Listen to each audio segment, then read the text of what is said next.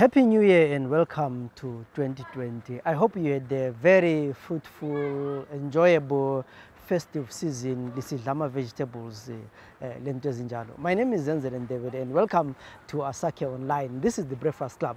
As usual, we start the year on a high note, talking to different people, sharing their experiences and different perspectives. Today in our program, we are talking to Kelvin Malunga, who just completed his 7-year term as the Deputy Public Protector in South Africa. This is quite a very powerful position where they were dealing with issues of accountability, corruption, and basically making sure that the government and its various departments and officials account and are accountable and actually taken to task over the decisions and that they make, and actually making sure that the public gets the service that they're asking for. So in the program today, we're talking to him, sharing his experience as a public protector in South Africa, talking to us about how he sees issues in Zimbabwe and about his future. I hope this program will not only be inspirational, but also very educative, and you'll get something out of it.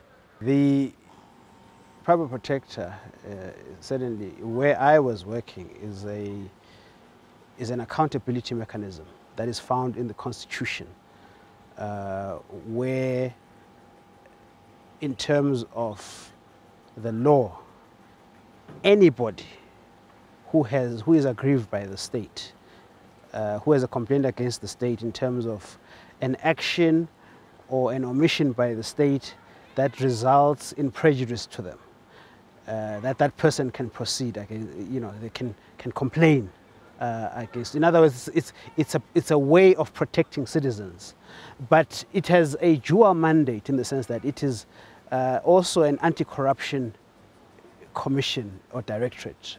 Yeah, so it performs two roles in the sense that there are two types of investigations there. Investigations of service failure or service delivery complaints, right? And then on the other hand, there are conduct failure issues, which are better known as corruption. But the common thread between all those things is the issue of maladministration.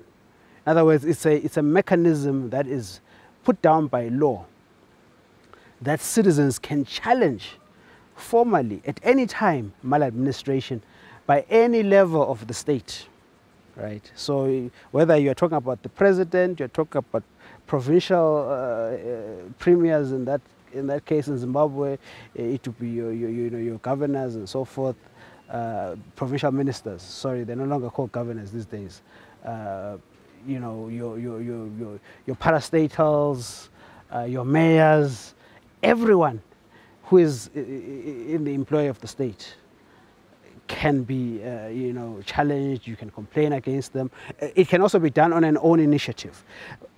Furthermore, there is also an Executive Members Ethics Act, which actually creates an executive ethics code, which manages or monitors conflict of interest and how people who are members of the executive, how they manage their ethics. In other words, that they do not steal money, that they do not do things that are irregular over and above what is allowed to them by the law. In other words, they can't earn extra money over and above what their official salaries are, for example. So it's basically an accountability mechanism. So like an ordinary South African, how do they access you? And let's say they go to a public hospital, they are mistreated. What's the process of them lodging a complaint with you? Yes, it's good you're raising the issue of the public hospitals and so forth. So basically, it's a walk-in approach, and of course with technology things have improved. They were now using Twitter, Facebook, email, but generally it's always been a walk-in type system where someone walks into a provincial office and is able to just to say, this is the problem. I'm not able to get medicine, or I applied for an ID and the ID is late, or we're having to line up for hours on end without assistance, or there is nepotism by that city manager or town clerk. And that's basically as I said, it's a accountability mechanism where people can complain against the state. But how easy is it to solve problems for individuals, for example? I can understand that probably it's easier to deal with state cases, corruption involving a government minister. But let's say someone says my ID has not been out for 2 months. How easy is it to deal with all these cases with so many people complaining?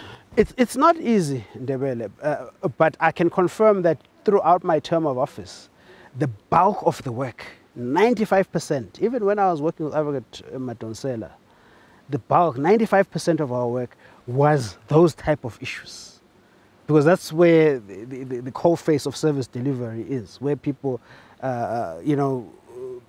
feel the brunt of state inactivity. For example, when they say you don't have water for 6 months. So it's really also about political will. And it has helped that certainly in that country, that the highest court in the land has affirmed the powers of the institution and said you cannot ignore this. So, the head of a municipality, a minister so and so knows that if they ignore this, they're in contempt. So I think that the point that has to be made is that it has now embedded in the constitutional architecture and culture and habits of the country that people know that, hey, these people are coming, public protector is coming. I could sign subpoenas and call people at all levels. In other words, I could summon for lack of a better word, the president, vice president, the ministers, or whatever. You could summon them in terms of the law. The law allows you. And then, if the person, and we used to call them Gogo Dlamini, if that Gogo who has a problem, her pension is late or whatever, is unpaid, or she's been ill-treated by the state in one way or the other, if she is able to say, I have been ignored, you can then follow up and say, hey, Gogo Ndebele or Ubabu Dube, whoever, has not been assisted. What is going on here? And of course, many of them had, if I can put it this way, we were now preaching to the converted because they now understood what needs to be done. So the culture of accountability is one of the sort of, I could say, minor success stories, because if you speak to people who are living inside there, they will say it's not enough. There are people who are resisting and so forth. But it's one of the good things that is happening in that jurisdiction, in the sense that the architecture is there, and they were able to kill the idea of the big man syndrome, what we call chef here in Zimbabwe. Chef was killed quite a long time ago, in the sense that people, even those people who are at the top, can still be held to account, and they can still be cut down to size, if I can put it that way, which is something that I think we probably have not seen in this country over many years. In fact, I would say many of the problems that we have are as a result of people just doing what they like. You're talking about accountability. You are in South Africa working for this powerful office that is really summoning people to account. Looking back in Zimbabwe, and you're saying there are all these things that can not going well. What are the parallels that you can draw from the process and what is happening here, especially on the issues of accountability? In this case, parallels are the sense that there is a huge difference, moving far apart, in the sense that the Zimbabwe that I grew up in, that I was born in, was very prosperous. Was a very organized place. You had municipal clinics where children would go and get their immunizations, and people didn't have to pay all these exorbitant monies that are now being decreed. Schools, children, as you alluded to earlier on, would get exercise books, and everything worked. The roads, and if someone, it was very rare, not unknown for people to have serious problems with public services. And then we had a culture of this big man syndrome. You know, the former president, and I don't want to only blame him, but he was unchallenged. You know, no one dared question him. You either, you know, you question him, you suffer the consequence of either, you know, violence or even death.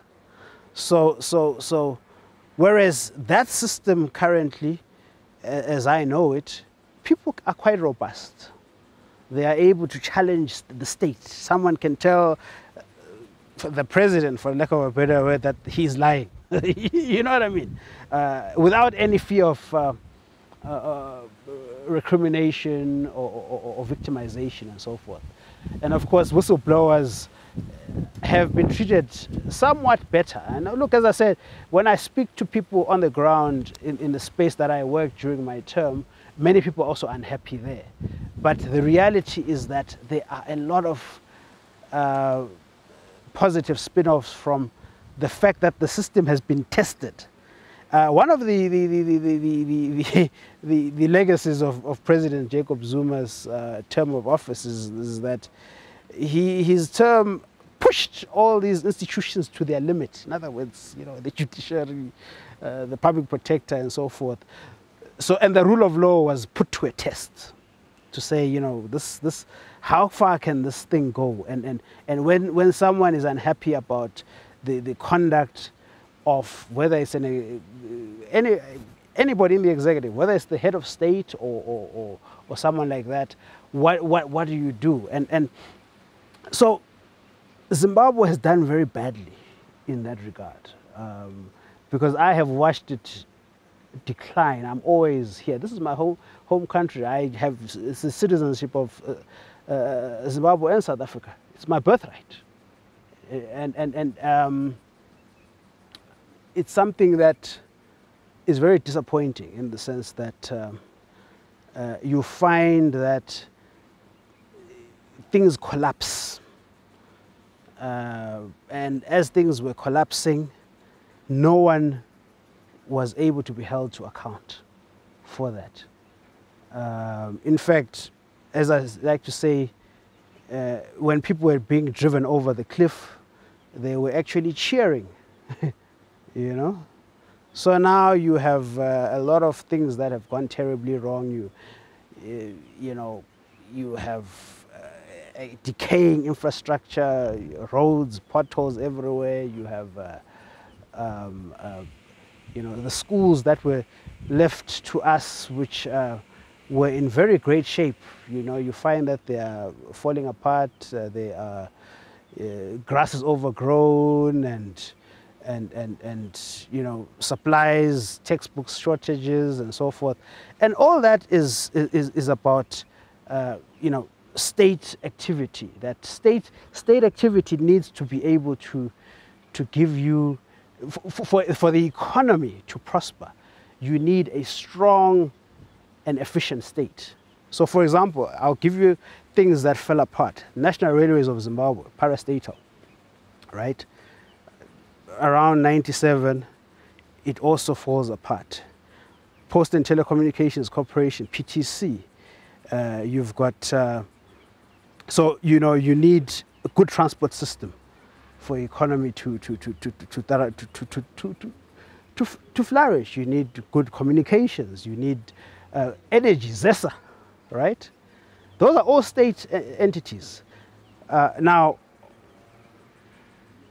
all these factories that closed down in this beautiful city of Bulawayo, or that are not operating optimally, and we know them, we grew up around here, you know, your Belmont, Kami, which that is now the real Kami ruins actually, because you know, they need energy.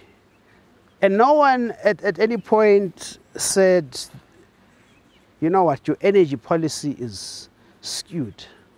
This is what, you know, all this thing that you're doing, you know, when at the time people could just go to the Reserve Bank and grab money for shopping trips, first family, no one questioned that. that is unlawful, it's irregular, it's corrupt. You know, it was just chef all the way. So I think those are the lessons that for Zimbabwe, you know, going ahead, if this country is ever to come right, there has to be that culture of accountability, where people know that there are consequences regardless of who you are. I mean, I was in Korea at the invitation of the Anti-Corruption and Civil Rights Commission sometime in 2019, and they've got about 2 presidents in jail. The immediate past one is in jail. You know, I'm not suggesting that we start jailing presidents, but what I'm saying is, it shows you that regardless of who you are, if you are unethical, if you do things that are wrong, there are consequences. So this country has experienced for a very long time a situation where people, you know, have all this unexplained wealth. You know, you have people who have large stashes of cash in their home. Nothing happens to them.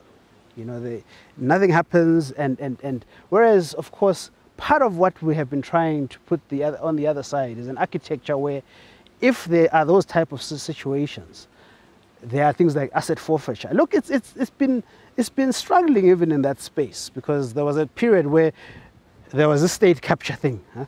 When we wrote that preliminary report on state capture, it was because there was an observation that even there is a problem where people can capture the state.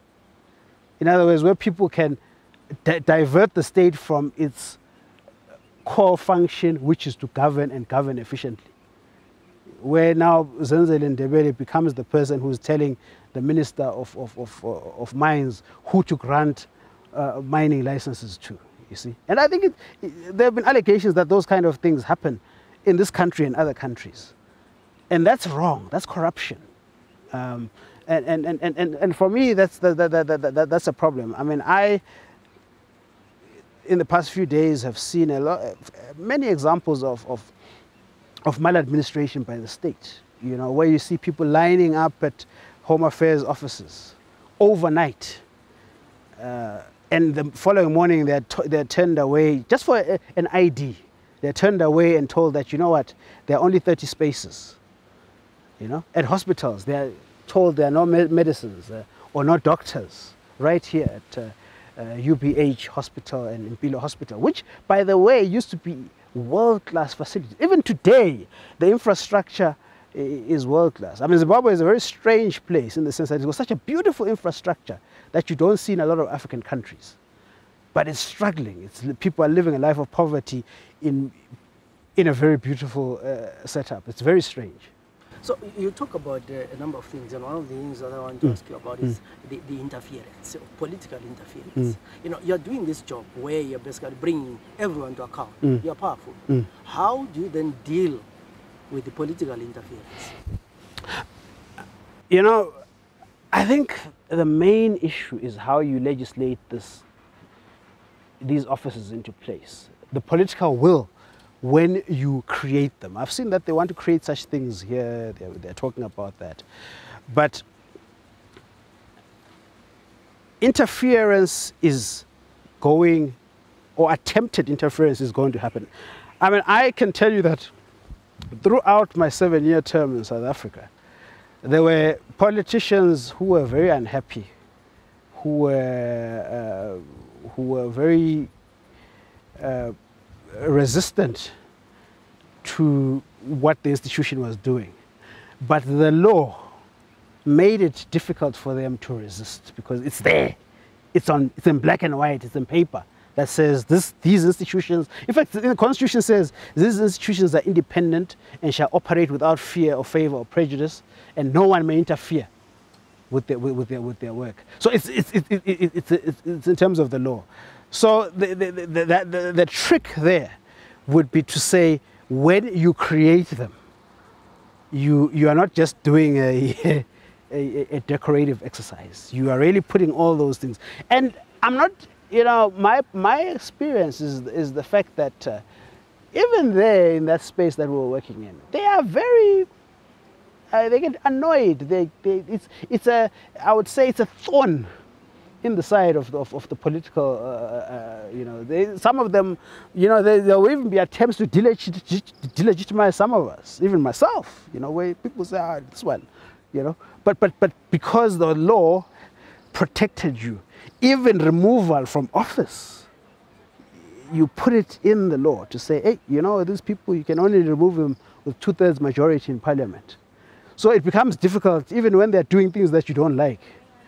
They are protected by the law from, you can only remove them literally through an impeachment process, which is whereas I know a lot of the current setups, not just in Zimbabwe, but a lot of countries, where people in these roles sometimes can be fired at a whim. When someone doesn't like what you are doing, you're out. And that's not independence. Like, for example, there are these, I worked also in strengthening independence of the judiciary in South Africa, creation of the Office of the Chief Justice before I did what I was doing. And of course, part of what is sacrosanct there is the issue of those bungalow principles of independence of the judiciary, institutional independence, financial independence, security of tenure. Those principles apply with equal force to all these institutions. That, for example, you don't create the institution and you don't give it money so that it can't work. Or you can just fire the person at any time. So interference, it actually goes down. In fact, you actually sort of like neutralize the possibility of interference if you put those checks and balances in place that ensure that these institutions are actually taken serious. So a lot of people tend to make fun of a lot of these institutions in Zimbabwe because they feel that the institutions are just decorations. And you're talking about making fun of the institutions, and one of the institutions that people have always said they won't do anything is the Anti-Corruption Commission, where people are saying we have an Anti-Corruption Commission. They will tell you we have 160 people that we are looking at, but you don't actually see the actual results of happen. Is it because it's not functioning properly? Is it interference? How can such institutions be, made sure that they're equipped to actually perform? Well, like my point earlier on was also, the political will, where you first of all legislate their independence and you ensure that you resource them, and literally that they're not just a tick box exercise where you're just having an anti-corruption commission for the sake of it. You really have to give them the powers. They have to be capacitated. So I don't want to be a prophet of doom. What I've seen about the Anti-Corruption Commission locally is that, in fact, it's been saying the right things, a lot of the right things. Whether it will walk the course is another thing. So I don't want to be this person who says, they say, I know he was just negative. No, I'm not going. I'm going to say, okay, let me give them the benefit of the doubt, and say, you guys are saying, you've got 100 and something people that you are, in your, on your radar, and you feel that, and of course, I saw that the other point that they made there, which is something that we had a challenge with. They are saying that the NPA, the National Prosecuting Authority, also needs to do its part. In other words, for example, if you have, a docket or information about corruption by X or Y, that person still has to be prosecuted effectively and successfully. So it's a combination of the fact that all these institutions have to work together effectively. So if you have a very strong Zimbabwe Anti-Corruption Commission and a terrible prosecution service, you might just as well forget, because nothing is going to happen when when they get this information. They're just going to sleep on it. And again, a very important factor, which happened in the South African setup: avoid politicizing the appointments of the heads of those people, of those institutions. It's very important. that the people who lead those institutions, I'm not questioning anybody's bona fides, but for example, the National Prosecuting Authority, you can't have someone who is a card-carrying member of the ruling party or the card-carrying member of the main opposition party. It cuts both ways. Because see, let's say it's an MDC activist who is the head of prosecution.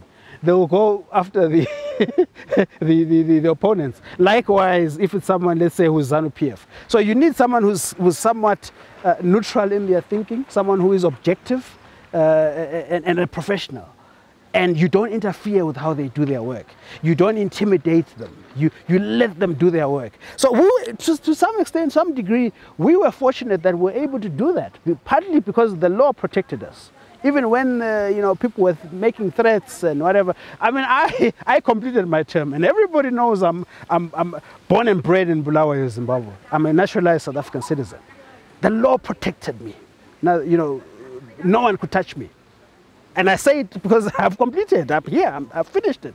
So those kind of dynamics need to be put in place that protect these institutions from undue interference, undue political and other interference.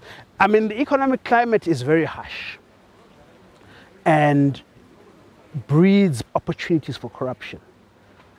But again, this is the opportunity for this country to move ahead. I mean, we've really gone down, hit rock bottom, in terms of, but we're still better off than what Rwanda was 25 years ago, when everybody was butchered left, right, and center. And they have been able to resuscitate that from zero. This country, which has beautiful things like this, it's actually, as I said, it's such a contradiction in terms that this country is said to be now a poor country. But then, of course, I think for me, the big elephant in the room is also the rule of law, respect for the rule of law. For a very long time, Zimbabwe has not respected the rule of law. There were courts for the sake of courts. I mean, when Chief Justice Gabe and the last crew in 2001 were removed, you now had these people who were thrown in who were just given farms and they were the most pliable partisan people on the bench you could find. And that's not how these things are supposed to be. The rule of law, or lack of it, cost this country's economy. Because remember, when you do business in a country, when you get into a contract with somebody, you want to know that there's sanctity of contract. That if someone owes you money, you can take them to a court, or you can get your money back through some, So if there's no respect of property rights, where, for example, if your property, you buy a property today, you don't expect tomorrow someone to say, hey, this is no longer yours. That's a society where the rule of law does not exist. The indigenization policy, it was well-meaning. Obviously, the history of the Rhodesian setup was very unjust. And I'm one person who's firmly opposed to colonialism.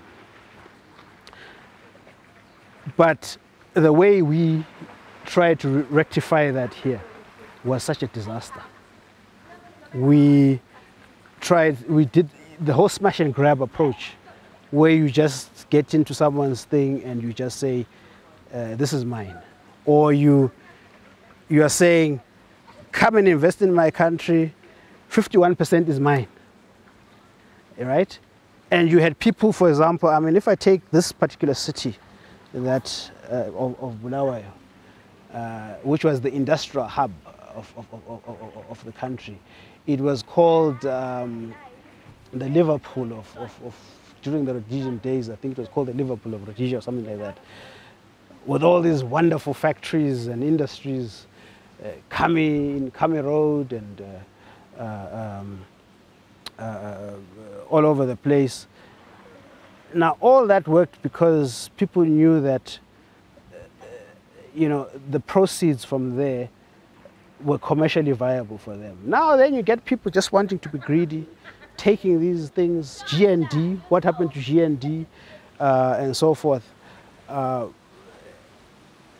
They take these things, they want them, they don't know what they're going to do with them. Today they are empty, locked shells. They're just chains. If you go around a lot of the industries, it's such a shame, It's just locked up and nothing is happening. And as I'm saying, it's a rule of law situation that allowed that to happen. Because in a place where the rule of law is taken seriously, you don't just walk into someone's house and take their things, or into someone's, no matter how aggrieved you may be, it's not done like that. And South Africa, for example, I'll tell you, South Africa still has many of those same inequality challenges that Zimbabwe was grappling with post-independence or during Rhodesia. It's very unequal. I mean, the economy is still mostly in the hands of white capital. But you cannot say that we're going to go tomorrow on a smash and grab and say the mines are ours, the farms are ours, everything. It will just collapse, just like this place collapsed when that happened. So I hope that they're learning, because I see a lot of rhetoric for people who get excited, who don't really, many who have never even been to Zimbabwe, who haven't seen the before and after of what happened. So the point for me is that these institutions are such a magnificent way of ensuring that the state just never gets carried away. You are a black boy, grown in Bulawayo, and you find yourself in this powerful institution. How do you rise up to that level? Well, look, I grew up in a very draconian home, if I can put it. I'm putting it nicely, where education was supposed to be taken seriously, and you swim wherever you are, whatever waters you are in, you swim. And of course, this was literally just an act of fate, in the sense that obviously if one couldn't ply their chosen trade optimally in their place of birth, you try your hand elsewhere. So I mean, and of course I think to be fair to the South African setup, it has done very well in terms of building this culture of accountability. Like I said, there's a lot of hostility, there's a lot of friction. I would see some nonsense, say, go back to Zimbabwe, what? Because I'm a citizen legally, you know what I mean? And I'm an African. No one can tell me that I'm a foreigner in Africa, So at the end of the day, but it's sad that, as well, that the implosion of this economy has made Zimbabwean citizens pariahs and things like that all over in other places. And some of us, one can say we've been, I won't say fortunate, we've had a much more tenacity and been able to say, you know what, regardless of whatever you say, we are still going to do what we need to do. Your father was a politician. Yes. A very powerful politician. Yes. You grew up in a family that was really political in a way. How does that shape your upbringing? Oh yeah, it's an integral part of who I am. And part of it, and I try and avoid being this person who's forever beholden to being called so-and-so son, because that's not what he wanted for us. He wanted us to go out and be, to make it and continue his legacy in our own right. But that said, I think he was a very great mentor, like to the point of draconian, where things had to be done in a certain way, and I think I can safely say with myself and certainly probably all of my family, I think people have kept those principles, and I think we're a product of good parenting. You know, we saw injustice at a very early age.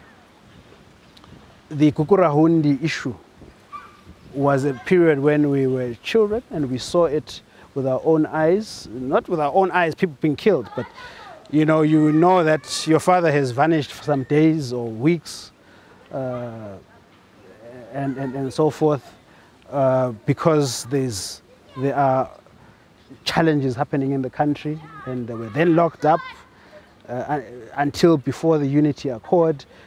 You go to prison. But even then, let's say when I was born, he was in Wawa prison in Guero.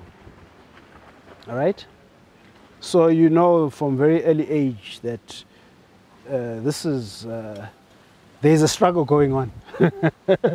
Why is Ubaba wearing those khaki uniform from prison? You know, even from when other people's fathers are going to work, you know that your father is wearing a khaki uniform at Wawa prison. And it's so sad because those people fought, you know, they fought with passion for this country. And not just this country, you know, they assisted even the across the ANC Wanki campaign, not necessarily him, you know, you've spoken to all the other luminaries in the struggle. And they fought so hard for people to attain political and economic freedom. But now what we have is this chaos. It's painful for me, and I think for a lot of people, because especially in this country where there was a very bitter bush war, you know. We used to say, you know, it was big, you know. You can go to YouTube, you'll see all those videos of people dying and being thrown into mass graves, you know, in the 70s. And for people to fight with such passion and principle, and then you have nothing to show for it at the end of the day, you know, potholes and schools that are overgrown with grass and falling apart. I mean, this is the 40th year, and I would be so furious with rage if someone tells me about 40 years of progress because it's been 40 years of regression, 40 years of destruction. And I think they all need to understand that this is time for them to fix some of these things. It's very painful to be, I'm not going to lie to you, that when you think about the sacrifice, not just my own father, but a lot of people at the time, some paid with the ultimate price, they died, you know, very young, before they had even had families or whatever, fighting for this country. But they've got nothing, there's nothing to show for it in terms of we really, you know, what is there to show for it is long lines of fuel. You know, what is there to show for it is pain. You know, hospitals. You know, brown water in Harare. You know, they now drink brown tap water. They can't even drink their water. So, and it also feeds sadly into a very sad narrative that black people can't run countries, and which I'm one of those people who don't believe that. We just need to be very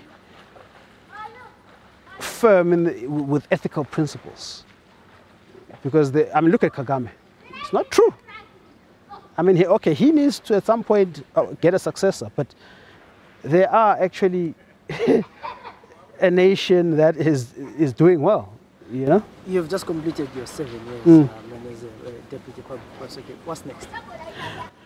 I like to say that the fight goes on. You know, I will be probably less constrained by a national jurisdiction. I'll probably be more international and in my work. I certainly would like to contribute also quite a lot to the country of my birth. Because we can't allow it to continue to disintegrate. But sadly, the only way we can contribute to this country as well is if the atmosphere and the environment is conducive. In the past, people here, Zimbabwe's got a culture of assassinations. My own father was assassinated. It wasn't a black dog, for principle. So the atmosphere needs to make it conducive for people to assist. There are so many people, even from the diaspora, who are, can contribute to progress. The sad thing also about the fact that this particular group of diasporans is not the most united. They're always fighting and out blogging each other and out twittering each other. You look at the Greeks and the Jews, the Ethiopian diaspora, and all those people, wherever they are, they're always lifting each other up. None of this tribalism nonsense and all this thing, So my hope in the future is that one can actually assist this country and others, to push these principles and make them living documents where people actually are. Because certainly, as I've said, where there is no rule of law, there is no economy. There are very few places where you have no respect for the rule of law and no respect for people's rights and people's where you can still make progress. I mean, you are a journalist.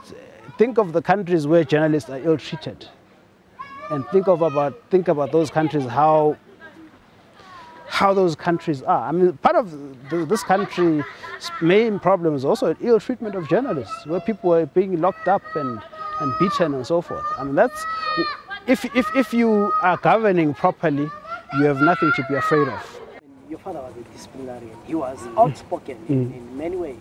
I mean, at home, how was he like growing up with your father? I have lots of siblings who you can also check with, but I think my own experience, our experience, is that you had a very loving disciplinarian, who was very big on education, which is why I think we've generally done well in that space, in spite of the fact that he passed on many years ago, and of course raised us to be very humble, to know all type of lifestyles. At one moment you would go and visit the paternal grandmother in the rural areas, and you would know how to plow the fields and milk the cows, even though you then go to a school. Then when post-Zimbabwe, all the government schools were quite good. You'd learn all the different lifestyles, but at home it was discipline throughout. You had to do your chores inside, outside, he hated the idea of you sitting around idling, doing nothing. So sometimes we'd even pretend to be doing something when we're not doing anything. So yeah, it's that kind of environment where, and of course, ensuring that your culture. There was that period where a lot of people only taught their children English, you know. With us, English stopped at the gate. But of course, when he was upset, his English would come out. So yeah, so there was a very fond memories of that upbringing.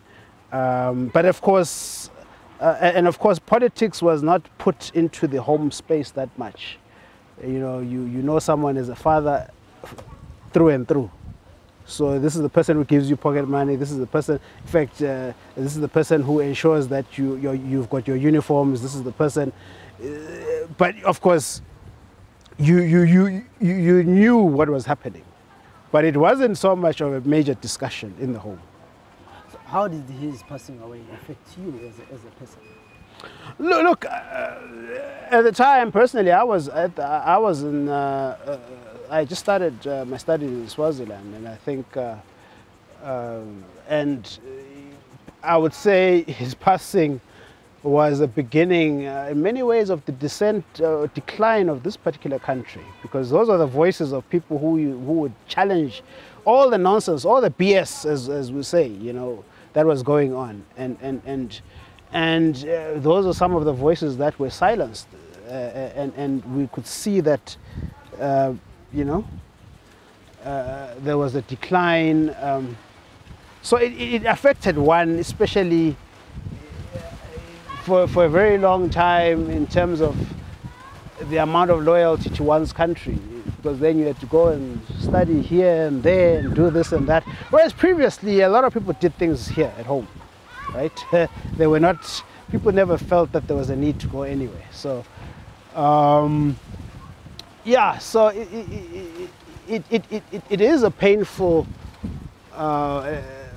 experience, as I said, because people who fought for a country to be killed like animals is something else. And of course, and I hope that that culture of assassinations can end, because, you know, there are countries where people differ politically and they can be robust and everything, but they don't kill each other, you know,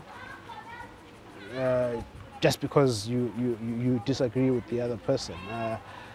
And that's part of where this discussion about accountability needs to grow, in the sense that if someone doesn't like what Zenzele Ndebele has reported on in a documentary, it doesn't mean that we should silence him.